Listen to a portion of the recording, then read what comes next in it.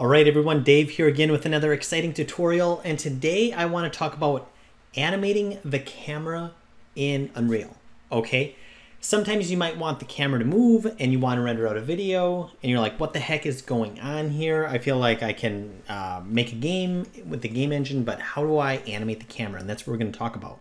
So I have what's called Rural Australia loaded, and I just found that off the Epic Games Marketplace, and it was free to download. I know it's currently unavailable. I think they're trying to update it for Unreal 5.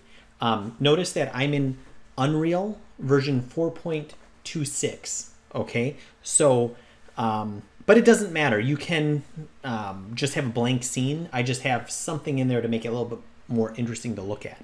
So let's go ahead and just kind of dive right in. First thing I want to point out is this is the regular kind of perspective camera. And if I switch here, I can go to cinematic viewport. And now I have kind of some additional controls here where I can kind of like, I'm just going to kind of get back out to the road here. I can look here and I could set my grid for kind of rule of thirds. I could have the center. I could have the crosshair. I'm just going to go ahead and disable it, but I feel like, notice I can also have like safe areas and stuff like that. Notice that I didn't have that just with the default viewport. Okay, so I'm going to put that back to cinematic viewport. And now it's good. Hey, I'm looking at my, my actual camera. And again, I'm going to go back out to the road here. There we go. Awesome. So now what? Okay, well, I'm going to just set up a few things here. So I want to create what's called a level sequencer. So what I'm going to do is I'm going to go into the cinematic. Here's rural Australia. So here it is. And if I go to content here, you can see I've got a lot of stuff here. And I'm just going to, again, in the rural Australia, I'm going to create a new folder. So I'm going to just right click and I'm going to go to new folder. And I'm going to call this my camera movements. Okay, and you could call that obviously whatever you want. And if I double click on that, now I can go in here and then I can go into, I can right click and I can add, if I go to animation, I'm going to add a level sequence. Okay, and this will make a level sequencer. And I could rename that in a second. I'm just going to leave it alone. But if I double click on it, it's going to bring up the sequencer. Okay, I can see that down here. Another way that I could get to that is up here, add a level sequencer. But it's right here. Now notice it's kind of weird how my browser is getting, this is kind of tight right up here, kind of a little cramped. So I'm going to do this. I'm going to move my content browser. So I'm going to grab the tab and I'm going to move it up here. Okay, awesome. And I could kind of grab this, move it like that, grab this, move it up here like that, whatever I need to. Okay, great. Now I can see this. I can see my content browser because that's something that I'm going to need to see. I'm also going to need to see my sequencer down here. And on the sequencer, I'm going to go ahead and click on the camera icon. Okay, great. Now I just made a new camera and I can see that assign camera actor right here. And I have kind of a timeline that I can keyframe stuff. So, well, what does that exactly mean? Well, let's take a look at this. So if I go to the, if I open this up, transform, here's the location, rotation, and scale, and that's of the camera, and I can see that I'm at frame 0.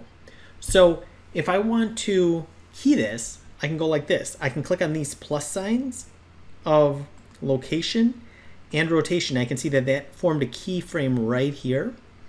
And then I can go forward, let's say to 90 frames. And now I want to also have auto key turned on, which is this button right here. Now if I move my camera, so I'm just going to kind of pull back a little bit like that. Okay, and you can see that it keyed it. And if I scrub through here, I can see that that's the kind of the motion that it did. And notice that I didn't even use my whole kind of potential timeline. I could have, typed in more frames down here, but I'm just gonna, I don't want this to just be like blank space. So I'm gonna kind of grab this end and pull it right there. Okay, now I'm only looking basically at that area. Now, Why do I want that movement? You know, whatever. I'm just setting up a shot. It doesn't really matter. I'm just kind of going to do 2 shots, kind of composite them together and then render it out. So that's kind of the goal of what I want to do here. So now I might go ahead and save this. Okay, so if I hit the save icon right here, it's going to save that, and I can see that it gives me kind of a preview here. And I'm going to just go ahead and rename this. So I just right click on it, rename it. I'm going to call this shot 1. Okay, there, awesome. Shot 1, it's there, and here's everything with shot 1. Now, to get the next shot, what I'm going to do is I'm going to select shot 1, and I'm going to go to duplicate. Okay, and you can see, hey, it named it shot 2. That's awesome. And if I double click on shot 2, it's going to be right here for me. And I can see that it has exactly the same camera cuts. Now, if it looks like I'm not looking through the correct camera, if I click on this, it's going to get me back to my camera that I'm dealing with here. Now, I'm going to delete these keyframes, so I'm going to drag over them and then simply hit delete. And I want to make sure that I'm at frame 0. And now let's say if I wanted to do, I don't know, some type of other camera cut. So let's say I wanted to, I don't know, kind of be looking down like this. Okay, and I want to key that. So I'm going to go ahead and set this up. I'm going to go ahead and hit the plus sign here and here. And this is the exactly, you know, it is the same camera, but it's not going to lose shot 1's keyframes, and it'll be fine. So now I'm going to kind of move forward here. And this could be any length. It doesn't need to be 90. It could be, I mean, it could be 1,000 frames if you wanted it. You know, this really slow kind of moving camera, like however you want to do it. And now, again, I've got auto key on, so any change that I make is going to just automatically register. Kind of pull back here.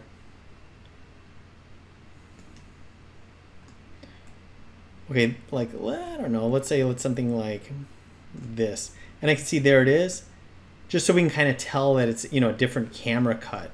And you can see that if I hit play, hey, that's cool. Awesome. So let's say if I'm happy with that, what I'm going to do is, again, I'm going to click the save icon right here. And okay, great. I've got shot 1 and shot 2. That's perfect. So now the question becomes, how do I put the shots together? Okay, I want it to be kind of in this master scene. So here I am in my camera movements. I'm just going to right click, and I can go into animation, and I can say master sequence. Okay, so, or I could go right here and I could say add master sequence. Okay, awesome. And right here, it's saying, hey, where do you want to put it? So I'm going to click on this, and I'm going to say, well, this is rural Australia that I'm working in, and I can see that my camera movements, that's where I want to save it. And I'm going to just say create master sequence. And you can see that, boom, here it is. Master sequence is right here. Now, if I double click on that, here's my camera sequencer. So I'm going to double click on this. And this is going to allow me to put those shots together. So again, I'm just going to go ahead and double click, and it should be coming up.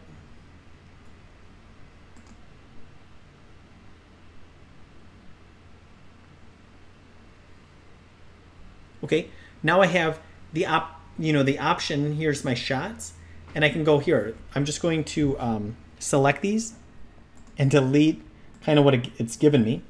And I'm going to go back here to my camera movements, and here's shot 1.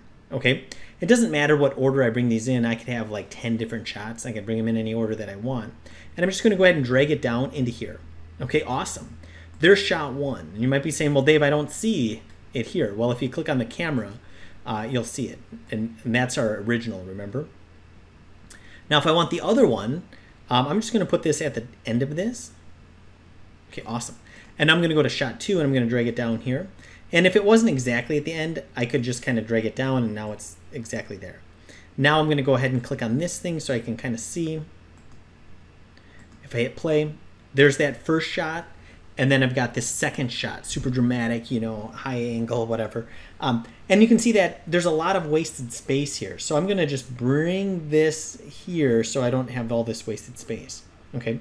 And again, you can have as many kind of creative camera angles and cuts that you want. But now, how do we actually, you know, render this out?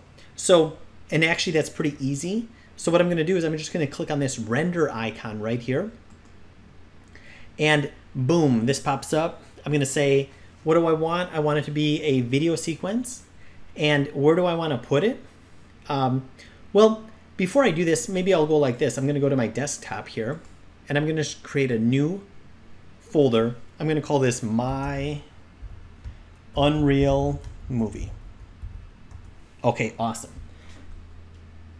Now if I come back here, I'm gonna click on my render icon and I'm gonna say, okay, video, that's awesome. And output directory, I'm gonna click on the 3 dots. I'm gonna say, okay, on the desktop, here it is, My Unreal Movie. And I'll just leave it like that. Go ahead and select folder. And then I'm gonna hit capture movie, okay? And then I could decide if I wanna save it or not. I'm just gonna hit don't save right now, but it's still gonna render it out. And then it's just gonna take a little bit of time. I can see that it's doing its thing. And when it's done, I should be able to minimize this, go find that video, and then play it.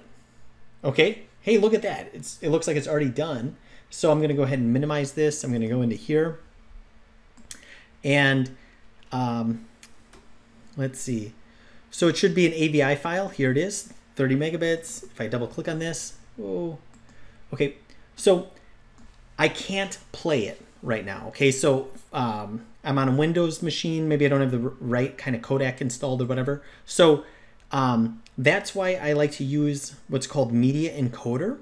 Okay, this is Adobe product. So I'm just gonna go to Adobe Media Encoder and I'm gonna open it up in Media Encoder and it's going to convert it to an MP4.